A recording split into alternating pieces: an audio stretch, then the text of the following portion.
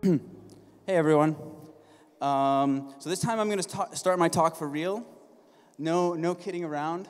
We're going to hear about a correct by construction blockchain consensus protocol. And I hope you're all excited to be here, and I hope you're all aware that I'm starting to speak and so are coming into the room.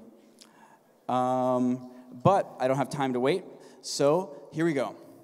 So firstly, let's do a basic introduction. Like, consensus protocols are kind of fundamentally about deciding, like, nodes on a distributed network making the same decisions, even though they might have different views of the network, right? And those decisions, you can think of them as being on values, but normally, we think about, in our context, replicating a virtual machine or some kind of state machine. So traditional consensus protocols decide on one block of transactions at a time, whereas and they do it with irreversible finality with every single block, right? You come to a Byzantine quorum, you sign the block, and every block is created, and then there's never any forks. This usually requires, on the order of the number of validators, messages for every block to accomplish this, right? Because you have to come to consensus before you make every block, essentially. In proof-of-work consensus, on the other hand, we don't come to consensus on every block before we make it. Instead, we have this kind of forking phenomena where we just try to put the block on there, but if we fail, it might leave, but somehow, if we wait long enough, we feel like, oh, it's never going to leave the blockchain. And these protocols have a much lower overhead. So basically, the thing that I'm going to show you today is this consensus protocol, Casper the Friendly GHOST, which finalizes every block with asynchronous Byzantine fault-tolerant consensus safety, the way that traditional consensus protocols do, but is able to do this with the overhead of proof-of-work blockchains. So, it kind of represents some of the best of both worlds, right? Both finalized decisions and also hyper-low network overhead. And the reason why this is cool is because it kind of provides us a unified way for thinking about both of these things. So I'm going to give a little overview of my talk, and then I'm going to go right into it. So the consensus safety proof is this thing that all of the consensus protocols that are correct by construction process satisfy. And then I'm going to specify some of these things, and then I'm going to talk about maybe live this a little bit, and then give some experimental observations where we're going to see this kind of network efficiency that I'm talking about. So let's get started. So the consensus safety proof is probably the most important thing that you understand in order to grok this whole process. So we need a few things for this thing to be defined. We have protocol states and state transitions. And we have an estimator and this thing called estimate safety. I'm going to define them in a second.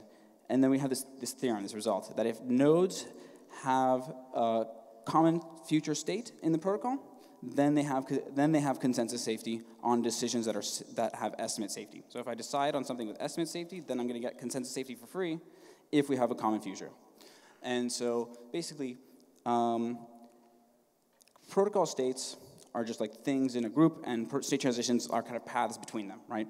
An estimator takes these protocol states and maps them to, in the binary consensus, like a 0 or 1, and in the blockchain consensus, like a whole blockchain. So it's kind of our fork choice rule mechanic, right? It'll guess. An estimator is not a decision, it just guesses. Oh,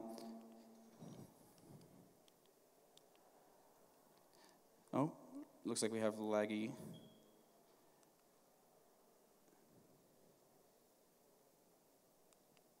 So an estimate is safe, basically, if the estimator, for all future possible protocol states that can be accessed from that state, the estimator returns a value like 1, or has a blockchain that also is that will always have that block in the chain. So a block is safe if all future blockchain fork choices have that block in the chain, and a bit is safe if all future estimators have that bit. So if two estimates are safe at two states, and those states have a state in common, then because those things are the estimates hold for all future states, and they have one in common, they'll both hold in that one state that they have in common, and that means that they have to be consistent, because you can't have the block be in the fork and not at the same thing. So that was kind of the first part of the proof. Basically, it says if nodes have a common future, then they have consensus safety. The next part, basically, is a construction to make sure that they will have a common future unless there's more than some number of Byzantine faults. And the way this works is basically we have protocol states, which are messages, We have state transitions, which corresponds to receiving messages or increasing going to supersets of protocol messages. And if we count Byzantine faults and exclude the sets of messages that have too many faults, then we can guarantee that they have a common future unless there's that number of faults. Basically, because first we allow all of them to have a common future no matter what. Then we remove the states that have too many Byzantine faults. And so 2 states will have a common future unless there's too many Byzantine faults. And that gives us kind of our key result here, which is that as long as there's not too many Byzantine faults, they have a common future. And if they have a common future, then they have consensus safety. And so this consensus safety proof basically says, look, as long as there's not too many Byzantine faults, then we have consensus safety. And the cool thing about this is I had to say almost nothing about the consensus protocol, right? All I had to do was say it has protocol states and I mean, I said nothing about the nature of the estimator, right? And so now we're going to kind of see this. We're going to see this thing happen. So I'm going to define protocol messages, and then the estimator, Byzantine fault detection, states and state transitions, and then the estimate safety for the binary consensus. And then we're going to do a tiny change and generate the blockchain consensus, and a tiny change and do validator rotation, and a tiny change and remove fault tolerance thresholds from the protocol. And that'll kind of demonstrate the power of the approach here. So for the binary consensus, we have protocol messages that are bits. They have 3 parts: a bit for the estimate, a sender, which is like the node who sent it, and a justification, which is a set of messages. A protocol message is a dependency of the other if it's like in the justification or in those justifications. Basically, if there's pre-block pointers or pre-hash pointers to it, then it's a dependency. Latest message is one which is kind of, there's nothing earlier, right? So a dependency is earlier. If you're not a dependency, then you're later. And a latest message is kind of extremum there. So the way that the binary consensus works is you look at all the validators' latest messages.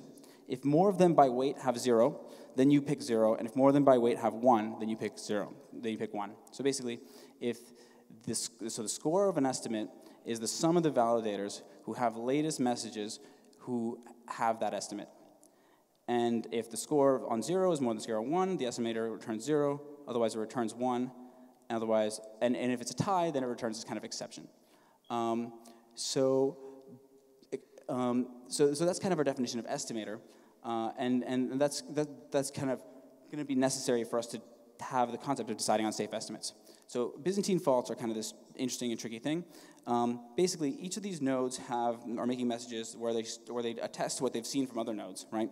And if it's ever the case that I have a set of messages where different nodes attest to having seen some node make messages that could never have possibly been made by a single node, then we have a Byzantine fault. Because basically, a single node, the way they're characterized, is that they follow protocol executions according to the protocol executions in the state. So here, equivocation is this property that 2 nodes that a node isn't actually a single threaded, and it means that they've made 2 messages, neither of which are in the dependency of the other.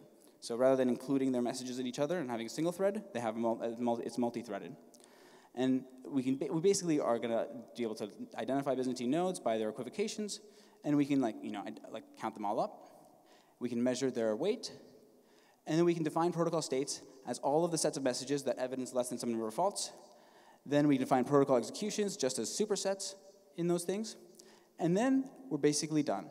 The binary estimate safety basically means that estimate is safe, it gives them fault tolerance in some state, if for all future states, that estimate is also the estimator in the future states. So there's like this invariance, right? All future states will return 0, or all future states will return 1. And because of the way we constructed this satisfies our safety proof. They all have future states unless there's T faults. If they have future states, they have consensus safety. And so we have a binary consensus protocol with safety.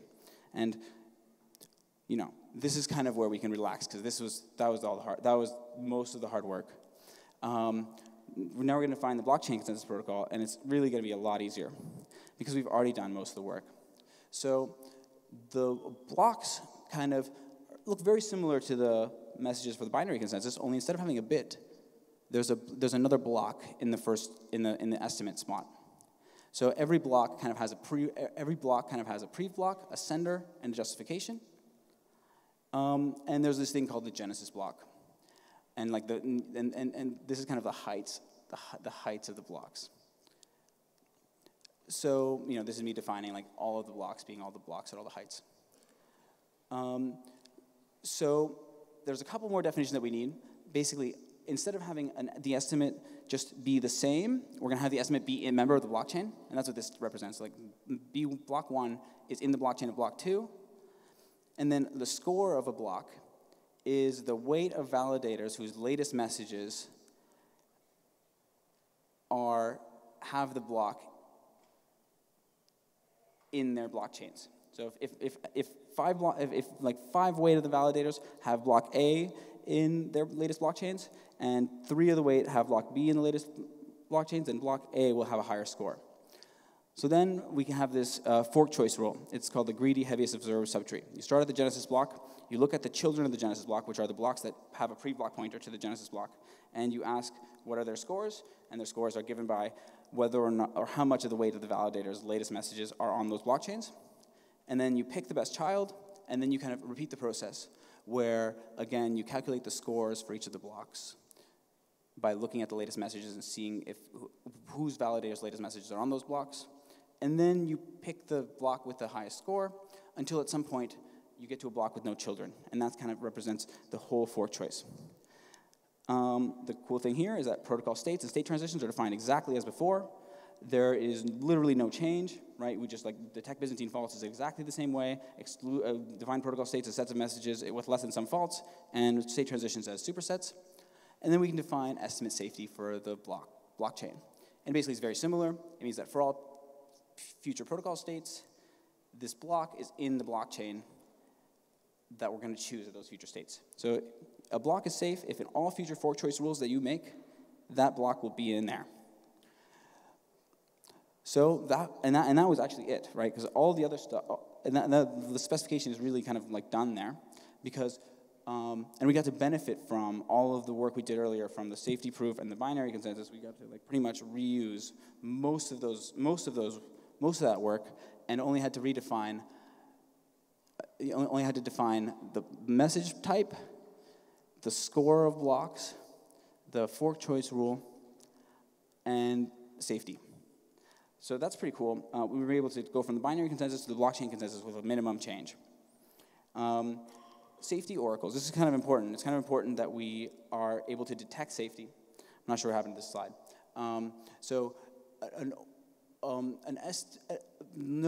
What I've shown so far is that if you were to make decisions on safe estimates, then it would be consensus safe. But we might actually need a way to figure out if that's the case. So we have a couple of definitions here. And this, I'm going to give a simple way to do this. So a validator sees another validator agreeing on an estimate if in the latest message of validator I, in their justification, the latest message they see from validator J has an estimate that agrees with the estimate that we're trying to say is safe. An agreement in the binary consensus means that they are the same bit. In the blockchain consensus means that they are in the blockchain of the other block. So VI sees VJ means that the validator I sees the latest message from validator J that agrees.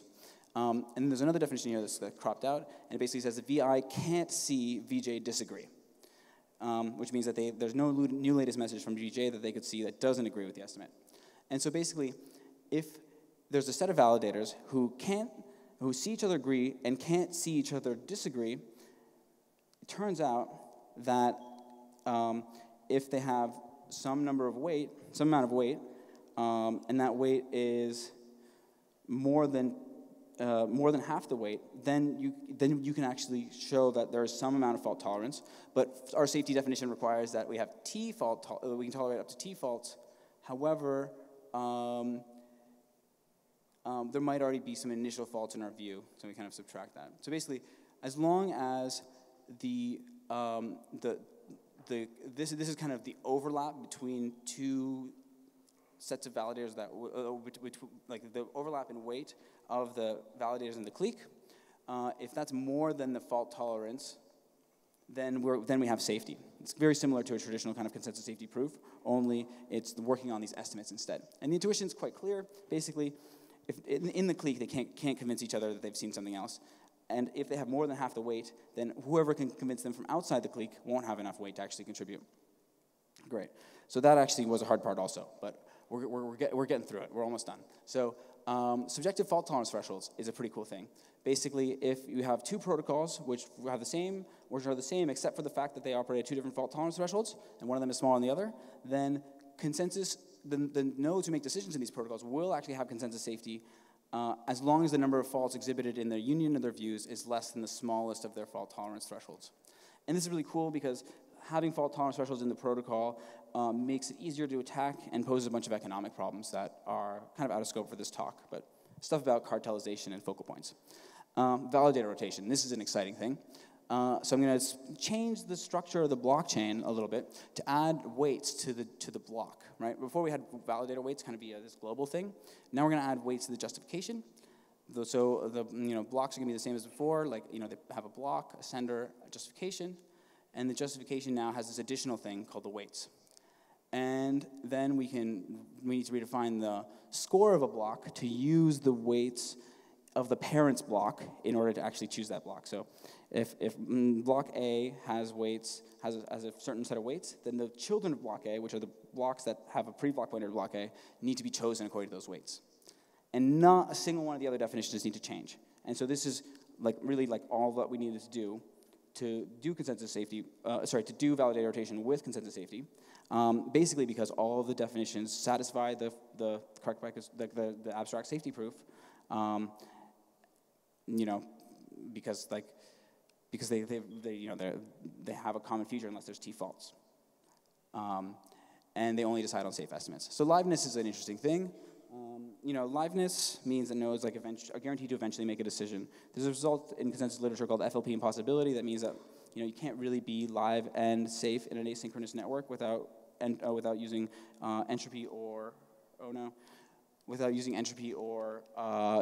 cryptography. But actually we have kind of a bigger issue than just FLP impossibility, which is that we never said anything about when validators are actually meant to send blocks. We just haven't specified that yet, because all we've really talked about is safety. And so, however, we're going to see in our experimental results in just a second that there are sets of messages that they could get to which are safe. And that means that as long as we can make those shapes, then we can have liveness. But, and we kind of know that in a synchronous network or in a partially synchronous network, nodes can use timeouts to make this kind of message shape, up to some number of faults. And so if we were to pick one of these, then we could give a liveness proof for some strategy that says, oh look, you guys have to figure out how to make a DAG of messages in this form. But we're not really going to do that. We're just going to leave liveness out of the story for now. So this is kind of maybe the more exciting part of the talk. So we're going to look at actually and try to see what this looks like. So these are 3 validators running the binary consensus, and the color here means that they've reached safety with some amount of fault tolerance, and kind of the numbers in here. You see there's ones. And that one's a 0. It's maybe a little bit hard to see. The numbers are their estimates, and they need to have the estimate be the max weight of the latest messages they've seen in the justifications. These arrows, these lines are point to the messages that are included in the justification. Remember, the data structure is estimate, which is a bit, sender, which is validator 1, validator 2, or validator 3, and the justification, which is encoded with this structure. Showing a few more nodes. Coming to consensus on a bit here. So the darker color means that they have more fault tolerance. This is kind of cool because it illustrates the flexibility that we have about the order of message passing, because we haven't said really anything at all, actually, about that. Now, the blockchain consensus protocol is a little bit more complicated to think about because it's got these things called pre-block pointers, right? So there's dotted lines. These thin ones are justification pointers. These are pre-block pointers. The blue ones are the latest fork choice by the validators, and the red one is our fork choice. So basically, the way the fork choice works is, okay, so validator 1 has the most weight, So from the genesis block, we go to validator 1. And here there's only, so it only has one parent. And here we could have went that way or this way, but actually the latest messages are here, there, and there, and all of them have their weight here. And so the weight is all on this fork and not on that one, and so we go left. And then here, you know, there's a pre-block pointer here, and also another one there, and if you look at the latest messages, there's more of them here. And so that's why we kind of go there. And what this kind of shows you here is that validator 3 has more weight than validator 1. Right, so the reason why we initially chose this actually wasn't because validator 0 had more weight, it's because all of their latest messages are on this one. So here we go. So this is kind of the blockchain consensus kind of in action for 3 nodes. They're gonna like use this greedy heaviest observed fork choice rule where every choice in the road, they're like first we went that way and then we went that way because more validators made blocks there. Here then we fork, right? There's forking on the top, and then here we achieve safety, right? This kind of when these things get colored, they have asynchronous Byzantine fault tolerant safety. And notice that they fork at the top and they have safety at the bottom. And the way we calculate safety here, you know, is using the safety oracle that I described earlier, where you look at these cliques which see each other agree and can't see each other disagree. Now we can watch more nodes kind of go faster. And here's you see some interesting stuff where like a bunch of blocks will get finalized at the same time sometimes, right? Because this is the thing to kind of realize, like blocks can contribute to the finality of many blocks. Basically because every block you have will like agree and disagree with other blocks, large number of them, and which blocks you disagree with and agree with actually will determine how the safety oracle turns out. And so remember the colors, not forking, up here at the top, lots of forking. Like look at the red line, it kind of goes and changes, right? Like you don't really know if these blocks are confirmed or if they're gonna be consensus, but the ones down here are, right? So it's very much like a forky thing. It's a kind of a blockchain-like thing. But this is really what I'm talking about. This is kind of what I was saying when I say that I can achieve asynchronous Byzantine fault-tolerant consensus with the overhead of Nakamoto consensus. If they do manage to send the messages around a round robin, then eventually you get to a point where every additional message finalizes an additional block. And this kind of overhead for finality of consensus at every block, like one message per block for finality at any level of fault tolerance threshold, is like theoretically optimal because you know you can't really get lower than one message per block. And this is kind of a little interesting here. You see that this validator has more weight than these two. This is why the fork choice rule, this validator, even though you saw that block, would have preferred to build on his like initial block than these ones because these two guys have less weight than this one. And so this is kind of what I mean when I say that like you know we can achieve really efficient asynchronous consensus safety. So somehow, you know, I know it's like a bit much, but I shared consensus safety proof that talks about you know, these local determinations of estimate safety and how they're related to consensus safety. And we were able to define a blockchain consensus protocol through, like, basically by first defining the binary consensus protocol that satisfies the safety proof and making a really, like, minor change that doesn't affect the safety proof at all. And then we were able to actually add validator rotation and remove finality thresholds also with very minimal changes to the protocol. And the reason why we can do this and why it's like so little work is because of the fact that the proofs that we're relying on are not changing while we're making these changes, right? We have like abstract safety proofs, concrete protocols, which we can tweak without changing the safety proof. And you know, we were able to achieve this really nice kind of latency numbers. You know, I think that you know, this is hopefully going to be educational.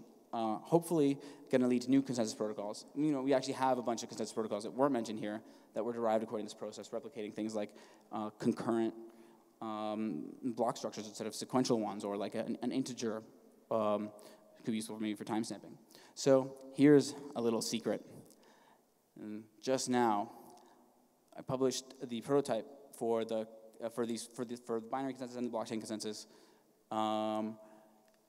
And also a specification in very much detail of all of this stuff, and more incomplete description of the correct by construction process, given at a very, very high level of abstraction, much higher than I even hinted at today.